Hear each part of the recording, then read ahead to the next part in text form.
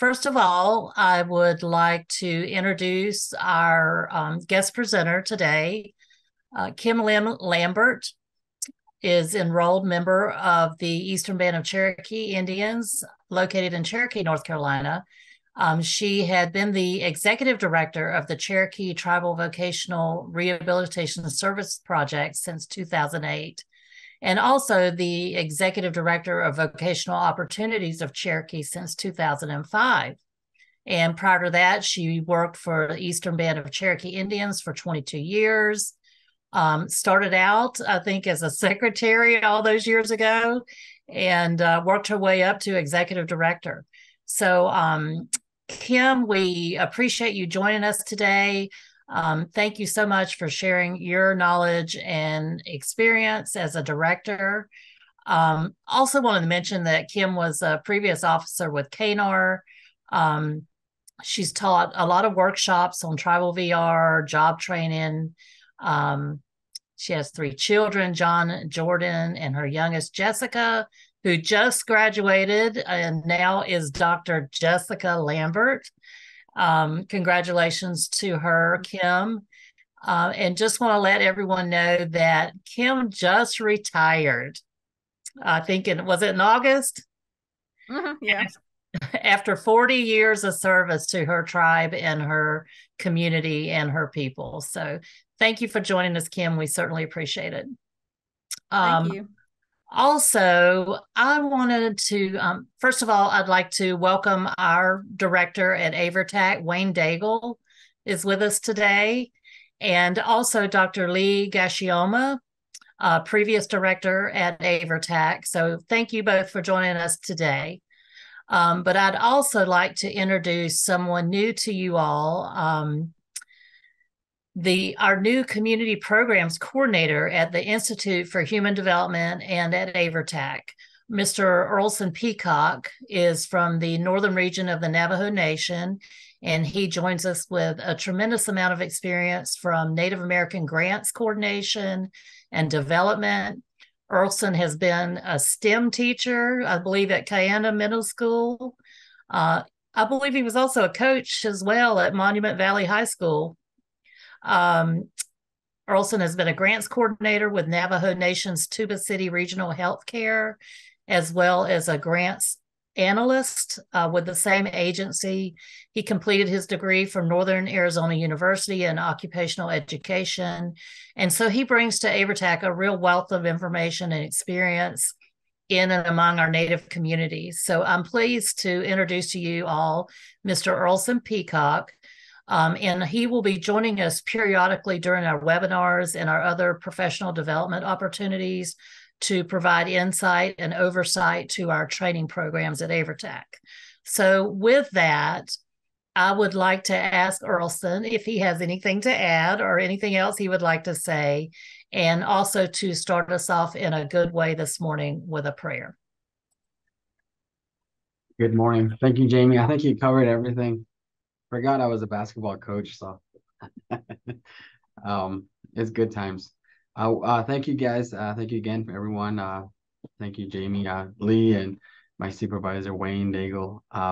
So we're just I'm happy to be here. I'm very blessed to be here and really thankful to move on to this new chapter in our life. And I'm just really happy to be here, very humbled. So we're gonna go ahead and just open up in prayer today and get our meeting started. And thank you again, Jamie, for introduction and hosting my webinar. Dear Heavenly Father, we thank you for this day, for another day. We thank you for all that you have done, are doing, and yet to do. I come to you, Lord, in the name of the Father, Son, and the Holy Spirit. You are the Lord of Abraham, Isaac, and Jacob. Lord, we welcome you in our midst today, and we celebrate the life that you have graced upon us, each and every one of us today. We ask that you would open our ears so that we may hear your voice, that open our minds that we may receive your wisdom, and open our spirits and our hearts that we would know your leading, your guidance. Lord, I just pray for every person present today that you would quicken their hearts and their minds today, and that you would give them wisdom to lead and direct and guide them in their respective locations. And we just put everything in your hands in Jesus' mighty name. Amen. Thank you so much, Earlson. Let me see if I can share this PowerPoint correctly.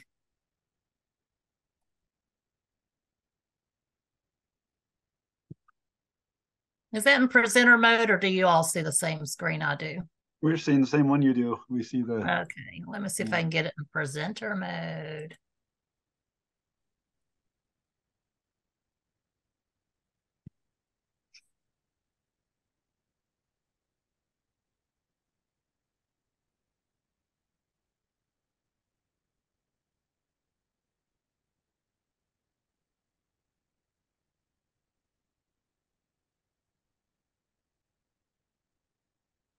All right. How about that? Everyone see that? Yep, there you go. Perfect. So today we're going to just talk a little bit about our AIVRS projects, grants, and the financial setup for new grants, and also a little bit about fiscal management.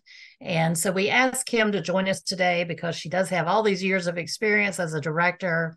And she has told me before that she really likes talking about the finance part of our projects. So thank you again, Kim, for joining us. Let me switch real quick. I want to just share with you that we're hoping today to include some learning outcomes about the information we're sharing with you.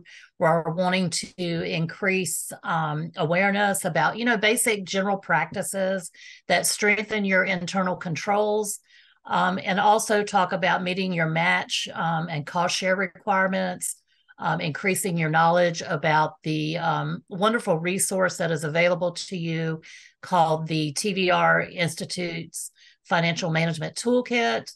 And also, we're hoping to increase understanding just about basic grant management, including your grant cycles, your cost principles, and also we're going to talk a little bit about the OMB, which is the Office of Management and Budget's uniform guidance. So let's go back. I think Miles has a poll for us.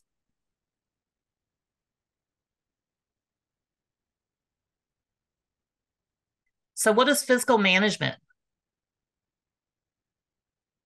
Is it A, the process of expenditures, the process of directing activities, controlling the spending, or maintaining responsibility of the grant? Or is it all of the above?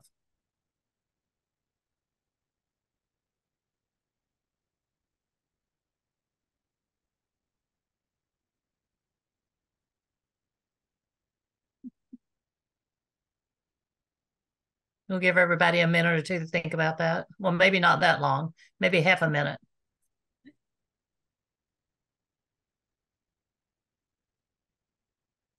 Okay, I think we got 100% here. So it looks like, Miles, can you share the results of the poll?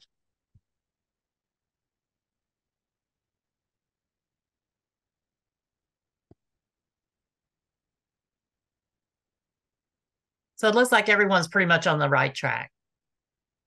We're going to say all of the above, and you're correct, because fiscal management is basically all of those things that we just mentioned in the poll. It's the planning, the directing, the controlling of the finances and the resources, the management and the responsibility, expenditures, everything that goes along with managing your grant funds. Kim, you want to talk a little bit about that? Yeah, it's very complicated, but we're going to try to help you break it down a little bit. As you do this, and as the years go by and the months, you get more of the hang of it. It seems really complicated in the very beginning, but the more you do things and you get your policies and procedures and everything set in place, then it just all kind of falls into place. And as we go along, we're going to talk some more about how you budget your costs and how you budget what you spend on your clients or your consumers, and kind of break it down a little bit more. And we encourage everybody to share stories with us, because I feel like a lot, that's how we learn, is when we share what we've done and what we haven't done. And I want this to be kind of casual, and people will feel free to share their stories. Thank you, Kim. So let's talk about your budget and your grant, because a lot of people, that's the questions we get at AIVRS is a lot about, can I spend money on this? Can I buy that? Can I include this in the IPE services? So when you have questions like that, we recommend that you go to your grant and actually look and see what the content of your grant is. So when you're addressing things like expenditures, it's important to go to the abstract. You know, you want to look at the proposed number of individuals that you're going to serve in each budget period. Also, your employment outcomes that you should be achieving for each of your budget periods. And this is going to kind of help you in the direction of the expenditures of your grant. And then the other section that is important is that quality of management plan. So you're talking about, you know, achieving your goals and objectives in that grant. And how do you do that? And how are you going to use your funds to do that? So we like to talk about, you know, having a budget proposal, a budget projection, and having it be on time and within your budget areas.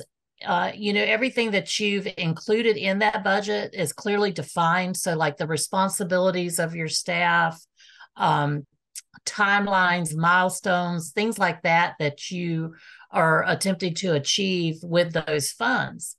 Also, other areas are the ED 524 form, your budget narrative, and then also your application when you submitted that. And I think, Kim, you were going to share a little bit more on this area.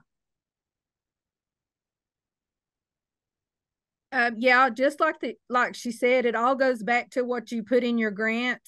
If you know the number of individuals that you're going to serve, and you know how much money that your grant is, it should be broken down into separate categories. So you'll know how much money you can spend for staff. You know what, and then you figure out, you know, you should already have the job descriptions, and most tribes have a pay scale, so you'll know where that person falls on the pay scale. So all that's pretty much outlined in your, you know, of your staffing. Then you go on to what you can spend on the consumers. You know, in your grant budget will tell you what you can spend for your supplies and on all of those individual things. And as we go on more, we're going to talk about how you're going to account for all of that stuff, and how you're going to plan to have it all, you know, be able to do all the things that you need to do under the amount of money that you received. Thanks so much, Kim. So show of hands, does everyone know what their budget is? And have they completed their outline? Do they know what areas they're going to spend in? My hand's up, and I didn't mean to put it up, but I guess because I have AI on my computer now. Does anyone else? Do we have some new directors on here that may not be that familiar?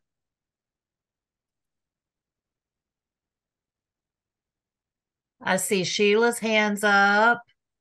Gail has her hand up. So yeah, for the most part, if you've been a director for a while, you pretty much know this, and this is just a recap. I see Janine, Ramona, a lot of folks have their hands up. Jamie, you got question responses in the chat box as well. Oh, okay. So yeah, we have some new directors on here.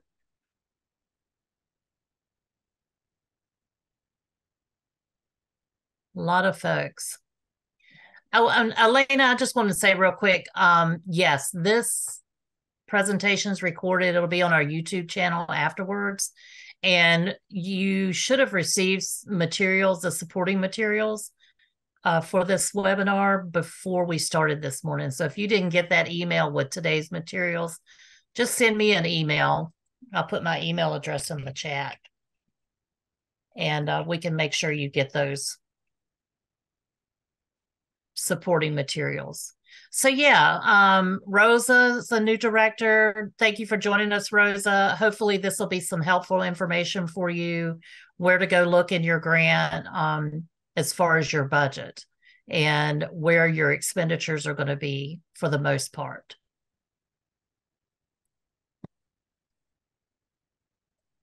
So let's talk about key areas for your APR. Everyone know what APR means?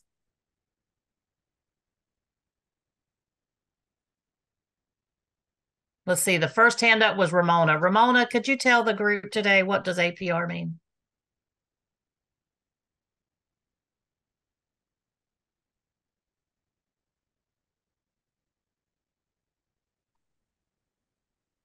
APR, what does it mean?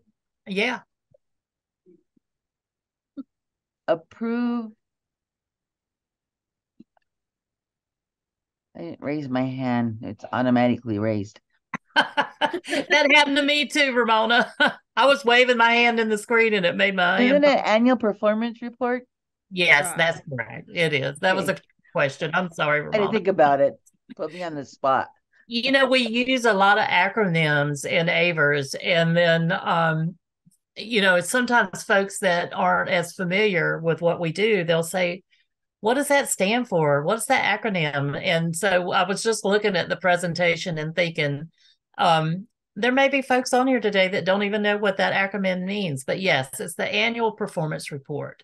And so the key areas to consider about your budget in your APR are the number of individuals you're serving, what services you're providing, any educational services, you're reporting your employment outcomes. Also, if you have any interaction with other state agencies, a state VR agency, or any other type of agency that you may be working with. You're also reporting on the evaluation, your self-evaluation of your program, and then also your participant satisfaction.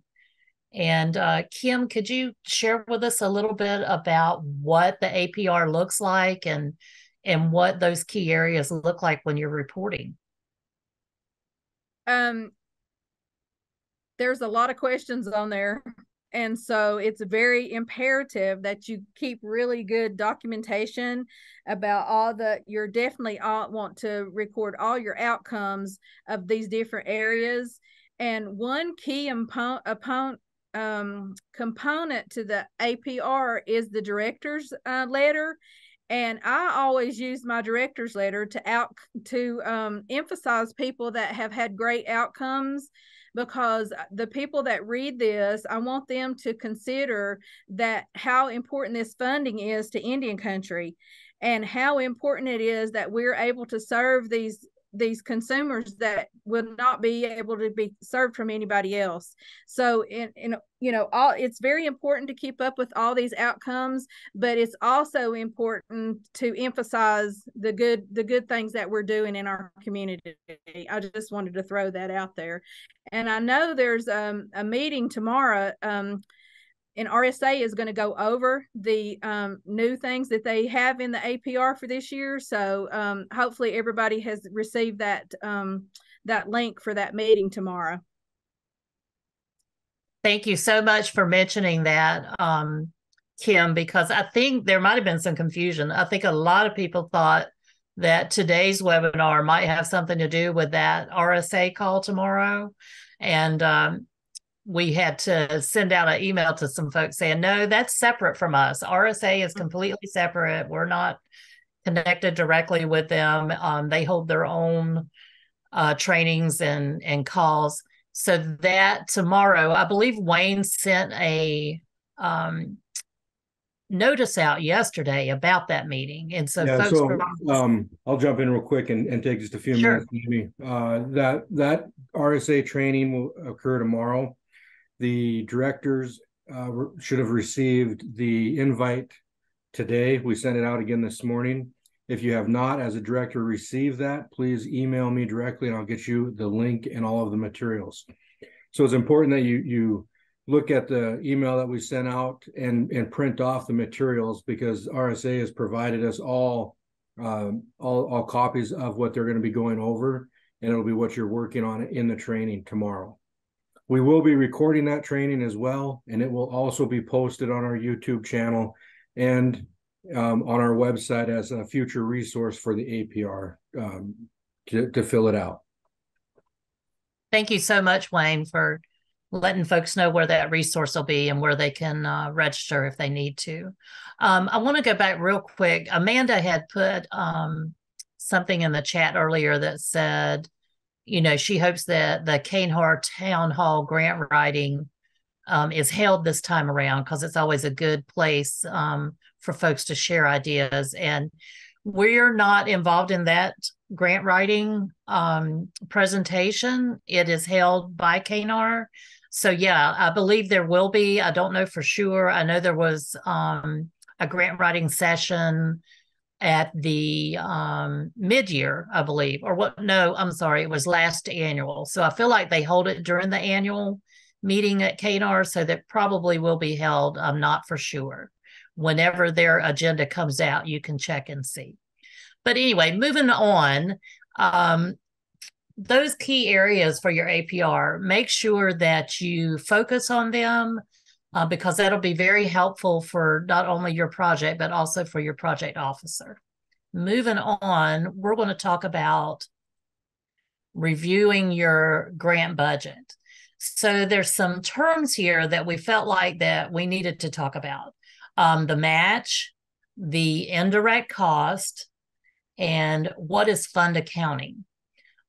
So the match is pretty much the 10% match amount that's calculated from your total project cost, and that includes the match amount. That's not the amount of the federal funds alone. The indirect costs are costs that are related to the use of the tribe or the tribal organization's facilities, offices, any administrative support, their telephone systems sometimes, if you use their building, those are considered indirect costs. So facility costs are related to, like your office, your meeting spaces, utilities, operations, any maintenance for your building. I didn't mean to move forward. I got distracted because I remember a story that Kim told me one time about maintenance costs. And she might share that with us today. So Kim, do you want to talk a little about what match is, what indirect cost is, and then also about fund accounting? We are very fortunate that our tribe is a gaming tribe and we have a lot of resources. So I went to tribal council and just asked for a cash match. So they awarded us a cash match.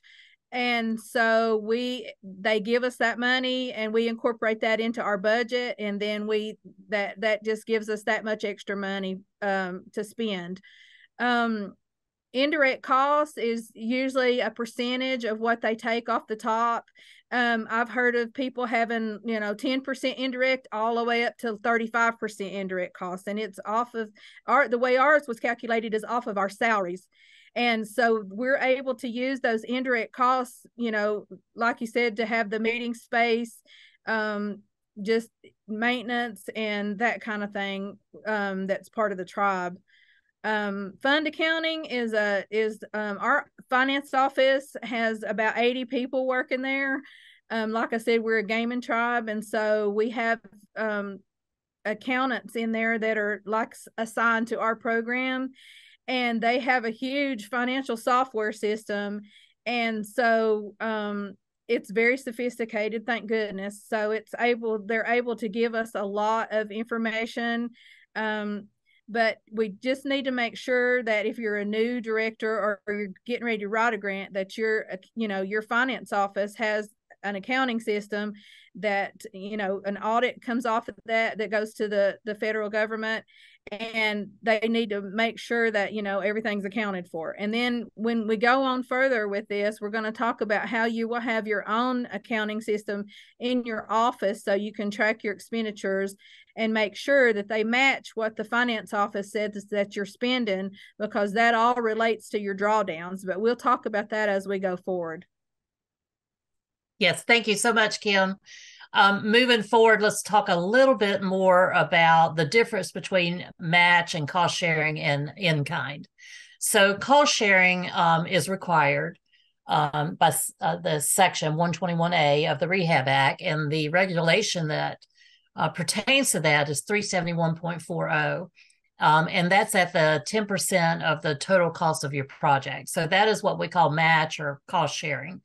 And at the OMB level, 200.29, cost sharing or matching means the portion of the project's cost not paid by federal funds unless otherwise authorized by the federal statute. And then when we are discussing in kind, that also refers to the definition in the OMB, which is 200.96. And this is third party in kind contributions. So that means contributions of the value of non-cash contributions, for example, property or services, and that they have to either A, benefit the federally assisted project or program, and B, are contributed by a non-federal third party without charge. So those are like the formal definitions of those two. And they come from the Office of Management and Budget, the OMB. So right now, I think we have another poll we're going to put up.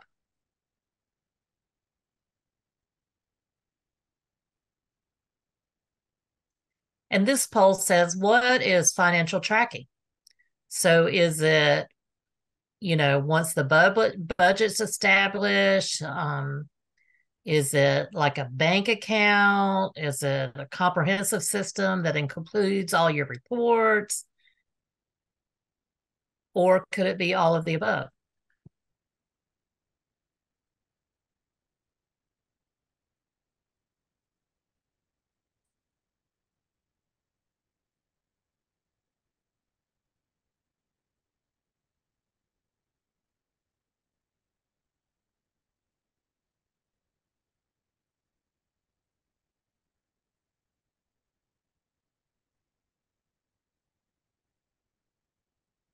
Okay, I think that we've got the majority of our answers.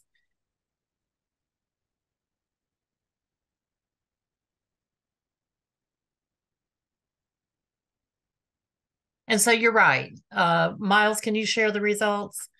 For the most part, it is all of the above. It's all of these areas. Any of these answers can be correct, and all of them are correct. So let's talk a little bit about setting up your financial tracking.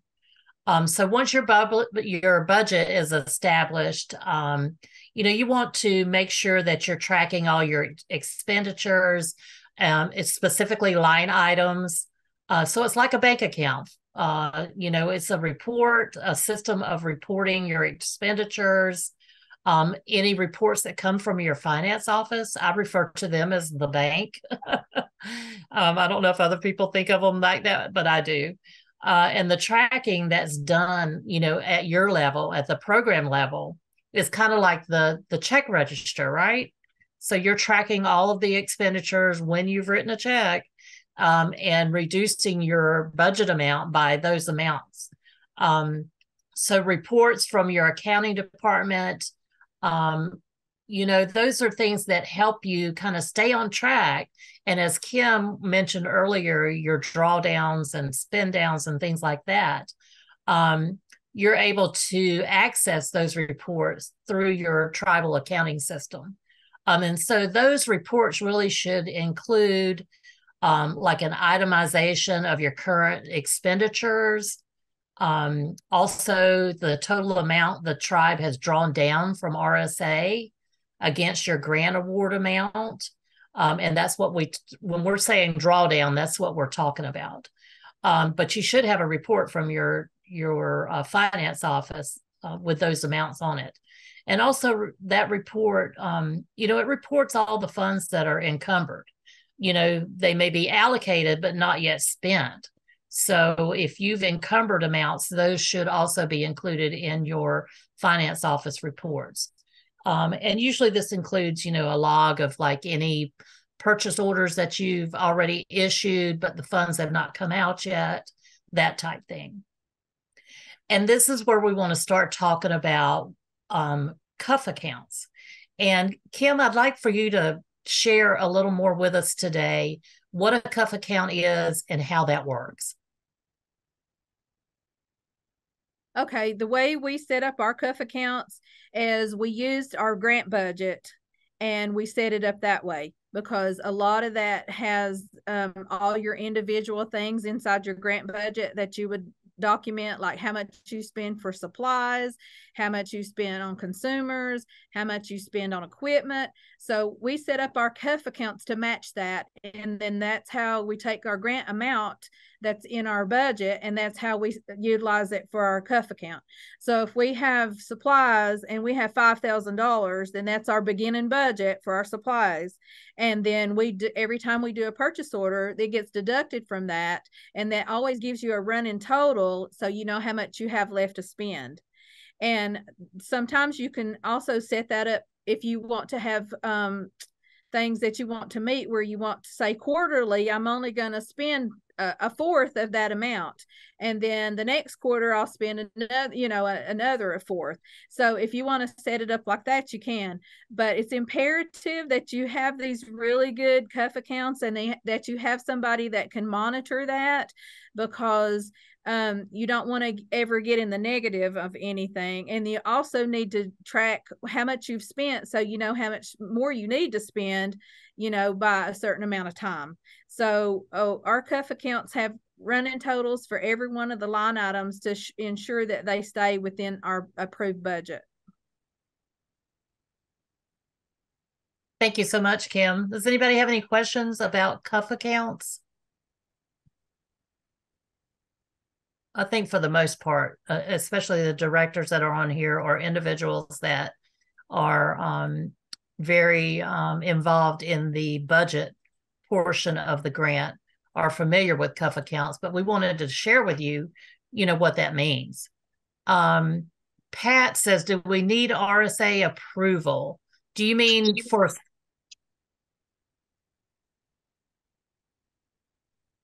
I'm sorry, somebody was talking. Do you need approval to set up a CUF account?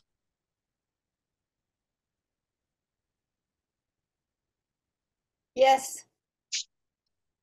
That's what I was wondering. Do we need to have RSA approve that we would set up a CUF account for the program? Go ahead, Kim. I see you shaking your head. No, that's an internal thing. That's how you keep up with your expenses. And RSA is only concerned with making sure that you draw down your money on time, and that it's spent for the, what you say you're going to spend it for in your grant. Thank you, Pat, for that question. And thanks, Kim, for explaining that. Thank you. We're going to talk a little more about financial tracking. So, you should have like a system. Most TVR projects have some sort of software that they use, but if you don't, it's okay. Some programs keep everything, manually on their computer with spreadsheets and Excel and things like that. But, it's really important that you kind of have this confidential code system for your participants' names, so that you can identify expenditures, where they went, which cases they went to, in order, first of all, to protect the identity of the participants. And, that's the most important, is that confidentiality.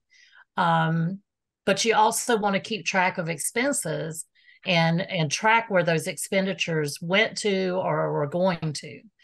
And then also another thing that you need to track when we're talking about financial tracking is your inventory management. So, a lot of folks purchase equipment, tools, books, other supplies that are related to the IPE, the work or the training that's involved with the employment goals. So it's important that you have a system in place to track these items as well that you have spent funds on. Sometimes you have a loan program where you loan tools or supplies to participants, during the activities with the project. And also, when you're tracking these items, you're keeping track of what the expenses were. So once that budget, is established, you're tracking your expenditures against individual line items, like your bank account, you're keeping, a system of, reports so that you know where the funds went, and that tracking's done on the program level. Like we talked about earlier, your check register, your bank account information. So, when you're talking about all of these different types of financial tracking, it's really, you're just kind of trying to keep track of where you've spent your funds. Kim, you need to add to that? No, I think that pretty much covers it. Just keep track of everything basically on a spreadsheet if you can. And, that way you kind of know who has what, and, if you need to recover something or that people need to bring something back. We find that it's sometimes it's really hard to get people to bring the stuff back. So just make sure you've got some kind of policy as to what you're going to do going forward when that happens. Yeah. Yeah, and we cover that in some of our other trainings too, when we talk about the IPE and your loan program and how you have individuals responsible for items that they receive through your loan program. But as far as the expenditures for those items purchased, you do need a way of tracking that. And I just wanted to mention that we use the TVR Institute's financial handbook for most of this presentation. So we're basically going by the outline in that financial handbook. So if you go to our website, go to the TVR Institute's page on the AIVRS website, and there is a link to that financial institute, or the TVR Institute's financial handbook. And in that handbook, there are examples of like, a loan equipment release form, tracking forms for your inventory and things like that. So there's some good examples in that handbook if you go to the website and download that. So moving on, and we're moving kind of quickly because we have a lot of information to cover today and not a whole lot of time. We're just talking more about budgetary considerations, managing your budget, things that are regularly, your director, if you're a program director, these are things that take your attention. You really need to talk about these things and decide how you're going to be tracking them. In addition to your expenditures and your drawdown reports from your finance office, your CUF account. There's other things that the director keeps track of, these what we call reportables, and requests for budget modifications and things like that. And I do want to mention that if you do need to make a budget modification, you're going to have a conversation with your project officer and make sure that you discuss with them what these budget modifications are and why it's necessary. So when you're reconciling your financial reports within the CUF account, we recommend, and again, I want to say that everything that we're talking about today are recommendations. Everyone does things differently. This is not mandatory, but we feel like that this is the best practice for managing your budget. So, sometimes we'll get an email later. Well, you said that we have to, and it's not like that. We're just trying to help you. And so we're just trying to give you good information from individuals that have a lot of experience in budget management.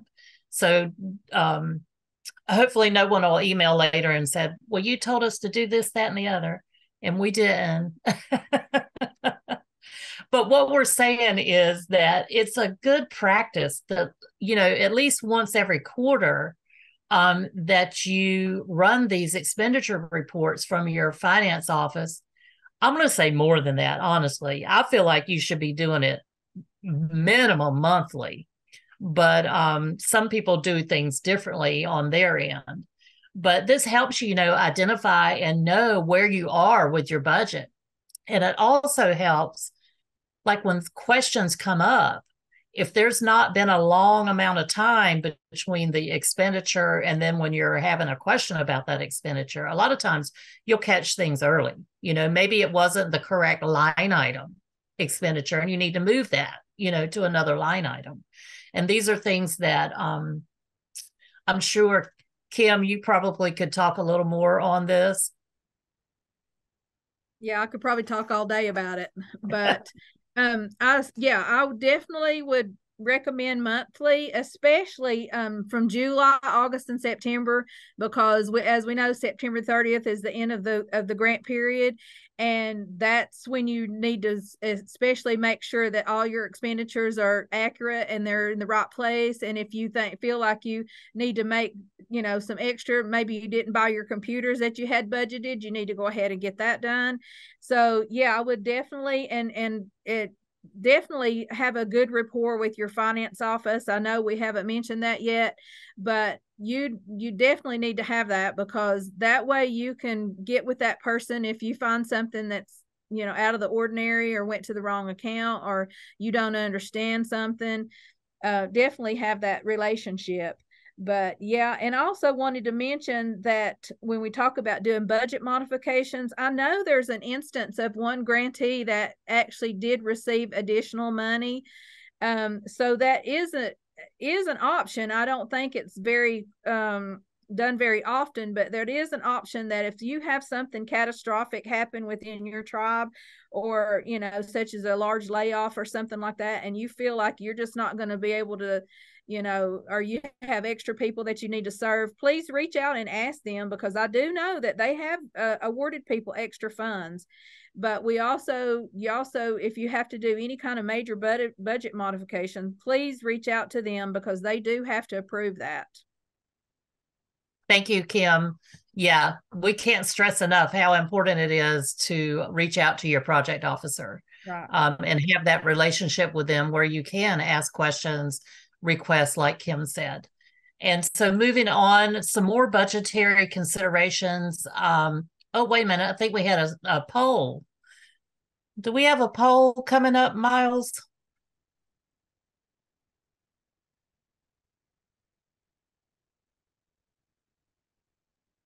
Sorry, I got on the wrong screen there. Poll 3 coming up.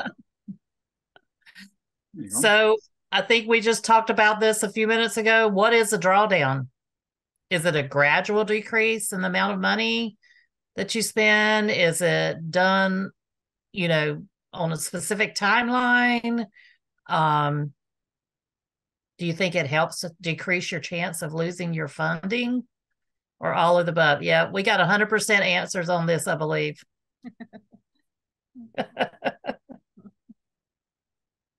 That was kind of a gimme. But yeah, we just wanted to say that, drawdown is so important to your budget. And these are different things that you need to consider in your drawdown. It's going to be a gradual thing. You're not going to draw down half of your budget all at one time, because when you start dealing with those bigger amounts of funds, it's likely to give you some problems. So doing that gradually is always a good practice. Doing it on a timeline is a good practice. And also, using these general practices help you decrease, the opportunity for an error or a mistake. Thanks, Miles. Moving on, let's talk more about strategic planning. Basically, you know, that's just budget projections. You want to make sure that you have a plan each year when you're developing your year's budget for the next year. You know, kind of look at your current year's budget and how did you expend money? How did you spend your money? You know, do you think you're going to have similar cost in the coming year? So having a budget projection really helps you kind of see down the road, and that's also going to help you with your drawdowns. Also, a little bit about excessive balances. This information did come directly from our essay, the definition of it, and they are wanting you to report this information in your APR. So make sure if you have excessive balances, you know, this is something that you really need to have a discussion with your project officer about. We also want to mention internal controls. So having these budget or these financial tracking systems in place, it's going to improve your accountability for your budget funds. It's also going to help achieve your project's goals and objectives, your performance and your target budgets, also improving the reliability of your financial reporting. So if you have financial tracking in place, when you do your APR or any of your financial reporting, you have documentation to back that up. And it helps you improve compliance, and also it helps you in gaining public trust with your community because you have these systems in place and you are able to show in your reports exactly where the activities happened in your budget. We have one more poll. Jamie, this is Emma. Could you go back one slide and give me just 1 second to finish writing this down? Sure. Did you get the email, Emma, with this presentation? I might have. My husband's in the hospital. He had surgery, and so I'm having to do this kind of remotely. So I'm so sorry. I haven't got. I'm sorry. I am so sorry to hear that, Emma. Okay, thank you. I got it. Oh, you're welcome. And just send me an email if you need to afterwards, and I'll be glad to send you anything you need. Okay. All right, we're going to talk about poll number 4. It's already up. So, yeah, everyone's pretty much on it. Are reasonable, allocable, and allowable costs the same thing? Yes or no?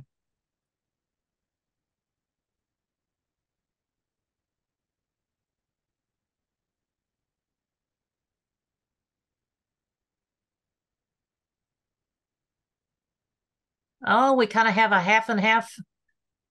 Half think that it is and half think that it's not.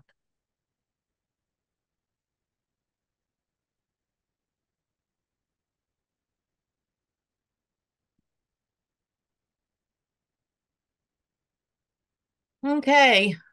Well, I'm going to tell you that I feel like it's not.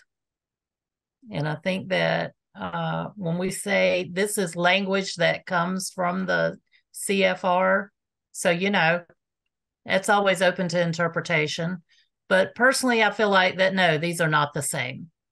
And let's go ahead and talk about those definitions of what those cost principles are. So this comes directly from the federal regulations and the established guidelines, or what we call the cost principles for determining costs that are applicable to your awards. So reasonable cost is reasonable if in nature and amount it does not exceed that which would be incurred by it says in the OMB, a prudent person under the circumstances prevailing at the time the decision was made to incur the cost. So you could actually go to 200.404 and actually read that. So basically, to determine if an expenditure is reasonable, you kind of got to ask yourself these questions. You know, is the cost recognized? Is it necessary? You know, an ordinary cost for the performance of the grant. Have the individuals incurring this cost acted with due prudence? So that means good discretion, or what we call common sense, right? Mm-hmm. And, you know, in those particular circumstances, and were the actions that were taken in respect to incurring the cost consistent with what your established policies and practices are for your grant. So that's the definition for reasonable. Anybody want to give an example of a reasonable cost? You can put it in the chat.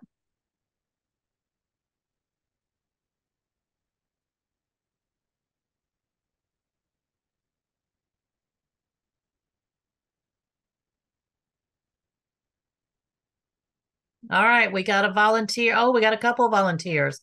Tires, yep. Uniforms, yep. I was thinking, you know, supplies, general things that you have to purchase, those are considered reasonable costs. So the next definition is allocable costs. So they're treated consistently with other costs incurred for the same purposes in like circumstances and benefiting the award. So it says that a cost is allocable to a particular award if the goods and services involved can be directly assigned to the award based on the benefit provided. That's a bunch of government wording there. Basically, what we're saying is, did that cost advance the work under the award? Did it benefit the award and other activities? Did the basis for allocating the cost represent a reasonable estimation of the direct benefit? And if a cost is to be allocated to more than one award, how is that cost allocated? So these are things that are considered allocable. Tricia, you said not the most expensive, but not the cheapest either. I like that description, Tricia. Does anyone else want to give us an example of what they think allocable means?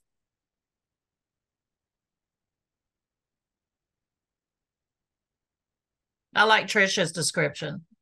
And then, of course, the final is what we call allowable. So that's a cost within your award limitations that's consistent, documented, reasonable, and allocable, again, from the OMB 200.403. And so it says there that you use the term allowable to mean permitted as a cost within your general federal regulations and the terms of a specific award or your institution's indirect cost rate. So costs, you know, that are unallowable or mutually agreed upon to be unallowable should be identified. So you really need to identify in your budget exactly what those different costs are and what's considered reasonable, what's considered allocable. And I know that probably all sounds very confusing. It is. But we did want to mention it.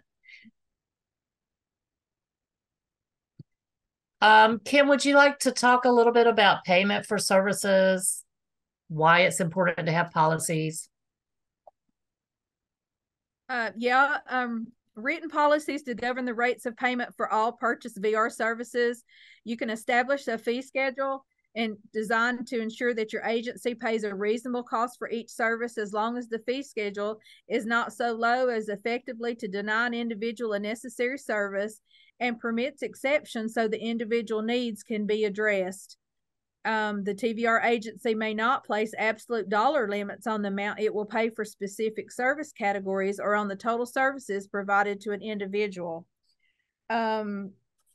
This is where I think that some things are also allowed under on a case-by-case basis, because if I want to buy tires for somebody, as somebody just mentioned, and I want to spend $400, and then somebody else comes in and they have a truck and their tires are going to be $600, then I can't say, no, I'm only going to pay $400 because that's what I've decided. That's how much tires cost. So that's where you have to have an exception for each individual person. But you can say, I'm only going to pay $500 for a computer, and then that's how much you try to stick to that. And so you just have to work with the IPEs and the individuals to determine what they need and how necessary that it is for what they may be asking for. And then you determine within your program, I mean, you can ask Amanda, stuff in Alaska costs 3 times what it costs in North Carolina. So you just have to, use common sense but do what's the best thing you can do for your consumer to make sure they meet their goal. That's correct. And so also we need to take into consideration not only payment for services and have policies in place about rates that you're willing to pay, things like that, but also the duration of services. So you need to have like some reasonable guidelines, time period for your provision of services. And those are so that they're not so short that you kind of deny folks necessary services and needed things. But also, this allows you to permit some exceptions, just like Kim was saying just now. A set of tires for, a 1999 Toyota might be a little less expensive than a set of tires for a 2020, Chevy pickup. So you do have to have those exceptions. And especially in the duration of services, we all know that some cases take a lot longer than others, but you do need to have some parameters that you are actually working in. So, we shouldn't be placing, time limits on the provision of services or specific services to an individual. The duration of each of these services is determined basically on that individual's needs. So, it's not cookie cutter. All IPE expenses are not the same, and there is some room for movement in that IPE in direct relation to the duration of the services and the expenditures for the consumer costs. And then thirdly, we want to talk about authorization of services. You have to make sure that you establish policies about, the timely authorization of services. Some projects may have policies in place where the director has to sign off on all services. Some projects may have policies in place where if you spend a certain amount of money, then you have to have authorization from either the director or someone from the finance office. So depending on your project's needs, and Kim, you could probably describe a little bit about authorization. Just exactly what you said. It's based on the amount of, we have a threshold of expenditures, and then, just policies and procedures that relate to that. Okay. I just realized we had some messages in the chat box, and I wanted to go back and look at some of those. Megan. Yeah, that's interesting, Megan. You want to talk about that a little bit, about what's going on in your community? Okay. So our tribe actually, we were overspent for our tribe, like on the donations to community members. We have a lot of homelessness going on and a really bad drug problem within our community. So what they were requiring, in order for them to get any type of assistance, they were requiring them to sign up for voc rehab to see if we could help them first. So as a result, our numbers, we had like over 300 people sign up for our program, and our grant specifically states like 115 people will be served during the fiscal year. So we definitely had to we had to eliminate something going into our last year to make sure that we would be able to still help all of these people without hopefully not going on into like a waiting list situation. We didn't want to do that. So we decided to eliminate vehicle repair. We did a policy on it, and I just wanted to make sure that there's nothing out there saying that I'm doing something against regulations or anything by doing that. Do you want to answer that, Kim? I think I would go ahead.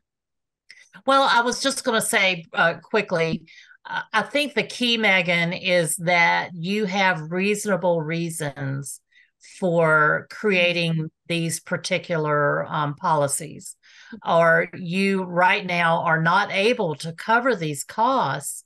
And I think anytime that you have documentation and you have reasonable reasons for operating the way that you are, then you're going to be okay when you discuss this with your project officer. Okay. Should I have informed her about the situation before eliminating it as a service? So, I think we need to have a deeper dive into what all of this surrounds. So Megan, if we can talk later and then we can share information out. That would be great. Because I want to keep these guys going on track with the setup services. But if you'll reach out to me later, then you and I can have a conversation about it. That would be great. Thank you. Thanks so much for that question, Megan. And Amanda also says, costs are even higher in the villages in Alaska. So Nome, Bethel, Dillingham, Arctic Slope, Birch Creek, Juneau, and Buckland. These areas, I think, Amanda, you're saying, there are reasonable or allocable reasons behind the additional costs in these expenditures. And you're exactly right. And then documenting that and making sure you convey that in your annual reports is a good way to let people know, hey, it costs 3 times more to, probably even more than that, to buy tires in Nome than it does in the lower 48. And Tricia also says costs like rent and fuel are outrageous in San Diego. I can't imagine, Trish, what those costs are like out there. I know the last time I was there, I just about fell out when I had to stop and buy some gas. And Amanda says that RSA is working on a checklist so we can all know exactly what is needed to purchase a service equipment over $5,000. Thanks, Amanda, for sharing that with us. Janine, thanks for the training. Oh, y'all have to go to another meeting. Thanks for joining us today. And thank you too, Pat. So we wanted to get on to a Q&A session. So let's just recap. We kind of rushed through what we presented today. We just kind of broached each one of those topics, but we wanted you to be aware that these are things that you need to be considering when you are managing your budget or setting up your budget or setting up your financial tracking for your budget. So a real quick recap. When you're initially establishing your budget from your grant documents, you need to make sure and review that budget that was in your proposal. Look at your match. Look at your indirect cost. Go ahead and come up with a system of accounting to keep up with your funds. And then also, if you have any budget modifications and reviews, make sure you reach out to your project officer. Also, in the setting up of your financial tracking, you want to make sure that you're receiving the reports from your tribe's accounting department, that you're also utilizing CUF accounts within your program on a program level, and that you have that confidentiality code system for your participants' names so you can track spending, and then also your inventory management. And then on the budgetary considerations, also make sure that you're reconciling with those financial reports that come from your tribal accounting department against your CUF account. So you're making sure that the expenditures you're tracking are also being tracked on the accounting department's level. Budget modifications, again, run those before you run into any issues. You need to make sure and have a conversation with your project officer. And then planning your budget, having budget planning, strategic planning for your budget is very important. Every year, I think it's very important you have a budget projection already created for your coming year's budget. And then also, again, excessive balances. Those are things you have to have a conversation with your project officer about. We've got some questions. Amanda said, our hubs in smaller villages, freight to send the equipment is even more, and gas is $9 a gallon. And that she forwarded that info to their 121 listserv, and she's hoping everybody's on that listserv. And she said what she had to do in August is that September, they approved 2 purchases for $22,000 total. Wow. That's a lot. Amanda, y'all deal with a lot up there. So now I want to open it up. We have Kim with us today, and there's some other project directors on here as well with a lot of experience. And for you new project directors, now's the time. Let's have a Q&A session. We have probably about 15 minutes left where we can actually talk about some specific scenarios and questions you may have.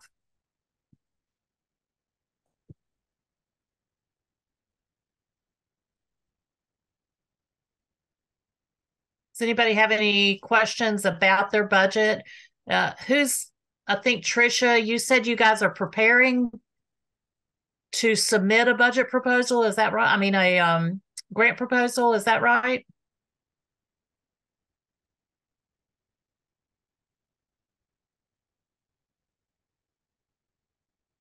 Did Tricia leave us?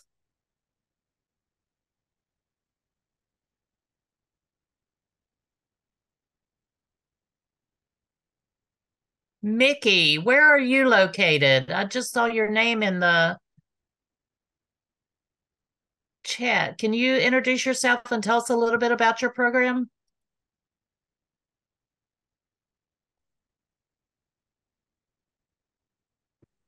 Hello, my name's Mickey Naranjo. I'm the Contracts and Grants Manager here at the Southern Ute Tribe. For the Southern Ute Tribe, I work with Bobby Rosa, who is the director or, the lead program manager for our work we have. And so what I do is I just manage the grant and work and assist, do the drawdowns, submit the 425s. I'm just more or less the management side of it. Oh, okay. Yeah. So is there any... I remember too, so, working in my position, I take it very serious that, I'm thankful that our tribe receives this funding to offer the services to the community, to the Native American community, as well as our tribal members. So thank you. Oh, absolutely. Thank you. And thanks for introducing yourself. I didn't mean to put you on the spot, but I just wanted to know which program you were with.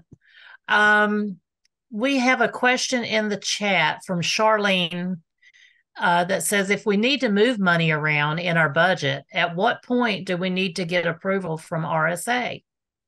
Kim, you want to answer that question? I'm not the expert on that, but typically we do 10%. So if we need to move 10% from a line item, we do that, but we don't ever take any consumer money. We just move around admin money, and that's usually because we have salary savings. If somebody hasn't worked or whatever, we haven't hired a position, we'll move salary savings. But we typically don't do a lot of that. But that's 10% is what we use. Oh, okay. Thank you. Does anyone else have an example of if they had to make a budget modification? What did that look like? Can anyone share with us maybe one of our more experienced directors that are on today could give an example of a budget modification.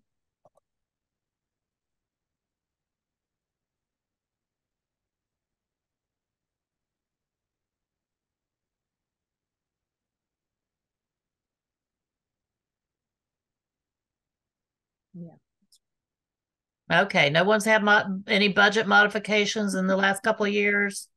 Nobody doesn't want to admit it. I kind of figured that was the case, but we were wanting to be open and transparent. So Keith said, can you talk about consumer participation in the cost of services when they have been employed for a significant period of time, please? Keith, you want to tell us a little bit more do you mean like in post-employment services? No, we have a lot of situations where consumers will apply and they're either employed at the time of application or they become employed. I can think of a specific case where a couple individually applied. They were both working for the BIA and they were requesting assistance with tires, which roughly came up to around $1,500 per vehicle. Now, from my perspective, that shouldn't have been allowed. They didn't have children in the house. It was just the two of them.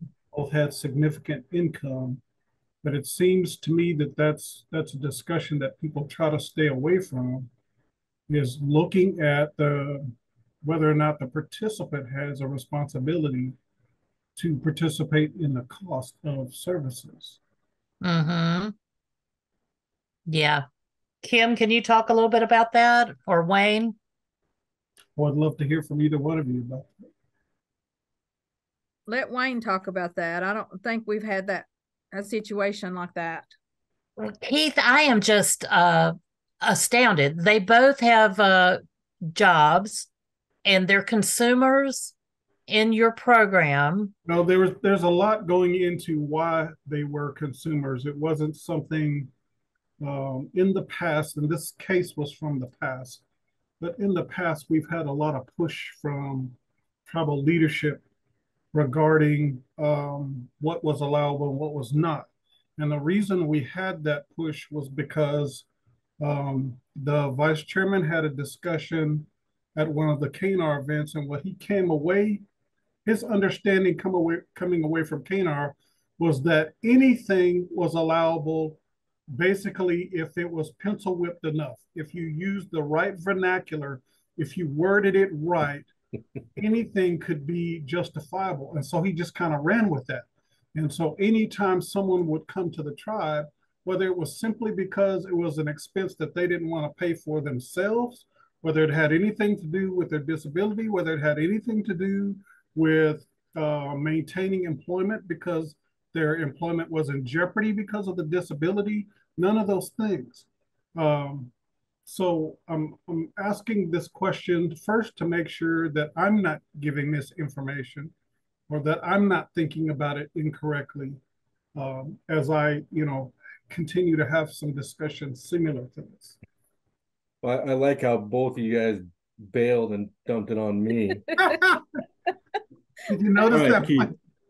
So here's how I understand it, is that you guys were provided some information that was not 100% accurate. There is the old standard, if you end a sentence with removes barriers to employment, it pretty much justifies all cost services for consumers. That's an old school train of thought. Right. It's a lot of what we still follow in provision of services. But the way that that individual interpreted that meaning was that we were to give them anything and everything and make sure that we could pay for all of the expenses, and that's not accurate. Right. So it goes back to that: is it disability connected? Does it remove an impediment to employment? And does it allow that barrier to be overcome and for that individual to return to employment?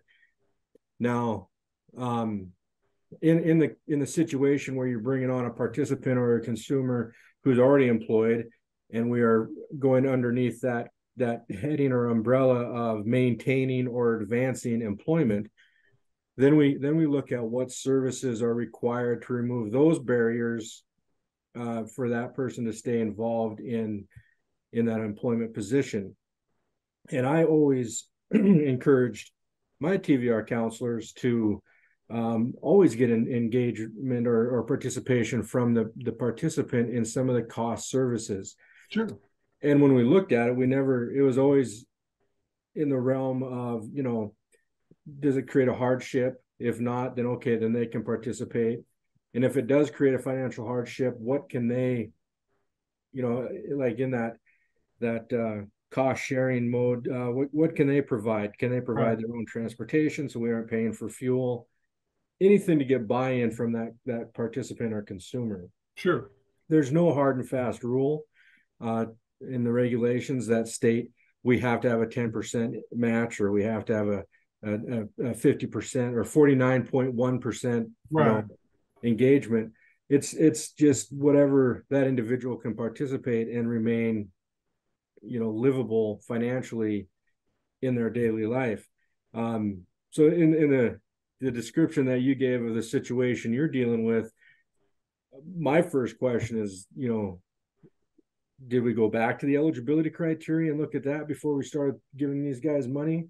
Well, there's been a change in leadership, which of course we all go through that pretty routinely. We kind of have a standard song that we sing, if you will, every time leadership changes to try to explain what VR is and what our purpose is, what our goal is, that we are not a social service program. But you're always gonna, as you said before, you're gonna run into that old school thinking that whatever it is the member needs, that's what you're supposed to get them. But my point in all of this is really to encourage other program directors and leaders to understand that at some point, the ultimate goal of everything we're doing is to establish self-sufficiency and independence, not to buy tires every other year when a person comes back and go, oh, well, my tires are running out, I need new tires. And y'all, I hear you laughing, but that's real for a lot of us. You become the catch-all. You become the backup, the financial backup for whatever it is that a person doesn't necessarily want to spend money on. And in that particular situation, you have a couple who are both working through the BIA, good positions, well-paying positions. They're not going to school. They don't have kids in the home. The disability is not about to cause them to lose their job. For me, there's no justification for providing that service. Mm-hmm. I'm with you on that one. Yeah, I agree too, Keith. I know that we don't have need as far as financial need in the consideration of eligibility, but sometimes I feel like you need that. Yes, because if you can determine that these individuals have sufficient money, and I like the way that Amanda addressed it in the chat. She says that they don't require them to contribute to the cost, but they encourage it because they offer post-employment up to 3 years, but, it's in a case-by-case basis. So if they have, both of them are working and have good paying jobs, then they should have the money saved up for emergency purchases. And she said that in this situation, she would offer consumer financial planning information. Sure. That's, I like that. Very real. I think that most consumers need that, because I've even seen situations where a consumer would come in with multiple diagnoses, but none of them were acting as an impediment. None of them were causing distress on the job or have to lose the job, or that for whatever reason they needed to change jobs, which would all be viable. But they were 4 months behind in house payment, 4 months behind in car payments, Yeah, that's the behind with problem. insurance payments, but they're driving a new car. Yeah. Something wrong with that. Kim, Jamie, I just have a comment. yes. I know of a tribe that did that. They decided that everybody that needed hearing aids within the whole tribe, whether they had, even senior citizens, they sent them to the VR program to get hearing aids. And the VR program paid for that because they felt like they were in a forced situation. Right. And after that got back to RSA, they lost their grants. Yes, ma'am. So just document if you're being told to do that, because then it's not on you, it's on the person above you that's telling you to do that.